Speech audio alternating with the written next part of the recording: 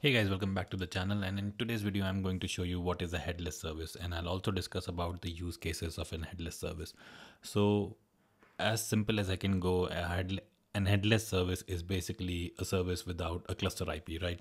So I'll tell you what I mean. So I here have three files. One is pod.yaml, which is basically doing nothing, creating a simple Nginx pod, and then I have two other files, which is a normal.yaml, which is creating a normal service of based on this pod. And then let me just clear the screen. And then I have an headless service.yaml, which basically is creating an headless service.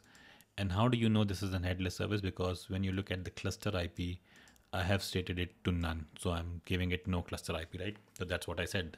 Headless service is basically a service without a cluster IP. Cool. So now let's just do kubectl. Let's just do first get pods to see if anything is running. Nothing is running.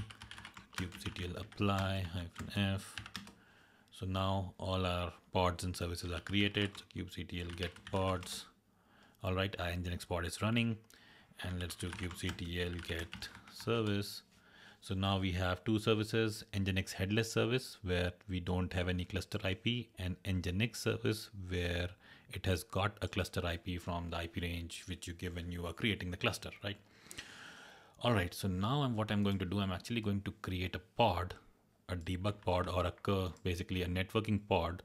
And from that pod, I'm going to curl these services, do a ping on these services, right? Do some network operations. So let me just run this pod.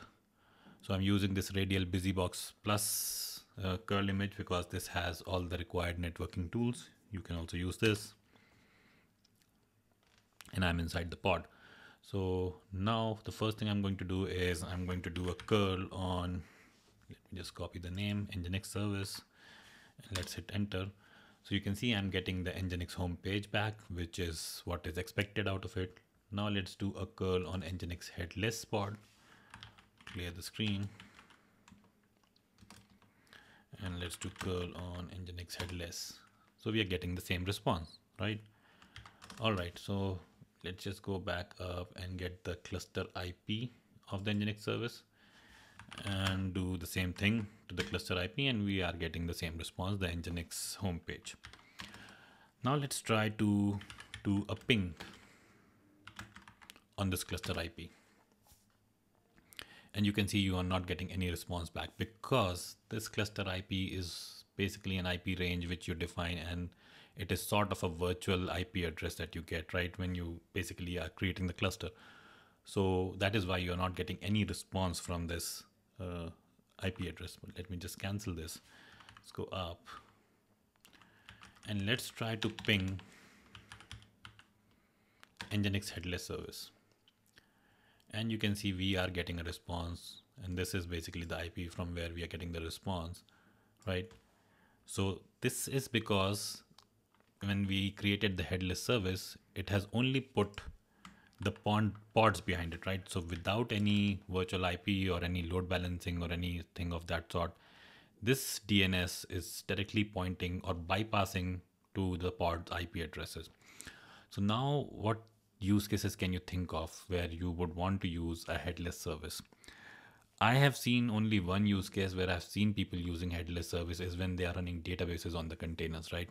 So they may be running a master database and maybe a couple of read replicas, and they have different DNSs for the master and the read replicas, and they are not creating normal cluster IP or the load balancer or the node port services. They are just creating headless services and just giving the DNS wherever they want to use in the application, right?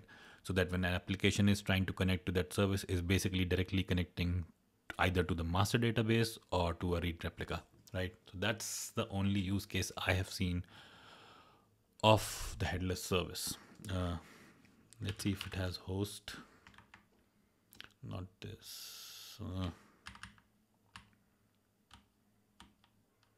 Yeah. Can we do a host? No, we cannot. So host is not there. Let's try ns lookup.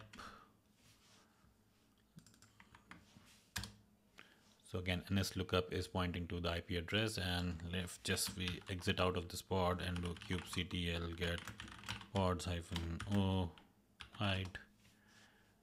So basically this is the IP address of this pod. So you can see headless service is basically acting as, and it's not acting as a proxy or a load balancer. Instead, it is just bypassing it to the directly to the pod IP addresses. And that is what a headless service is.